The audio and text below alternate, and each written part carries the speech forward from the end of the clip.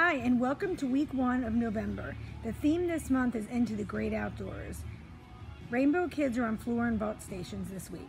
The first station, they're working on their log roll. So they're going to lay flat, arms up, legs together, and log roll through the leaves.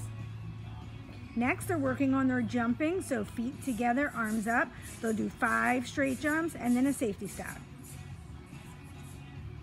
Here on the blue line, they're working on their bear crawl. So straight arms, straight legs all the way down. And last, we're doing our handstand. So hands go on the handprints and we walk our feet up, straight legs, straight arms, and hold for 5. Vault stations. Here we're doing our hands on, knees on. So flat hands, jump 2 knees up at the same time. Straight jump off, finishing in a safety stop. At the squeaky dots, we're jumping in a zigzag. So feet together and the kids can say their colors as they jump. Next, we're going to get low, go through the tunnel all the way to the tent, and we can throw up the leaves.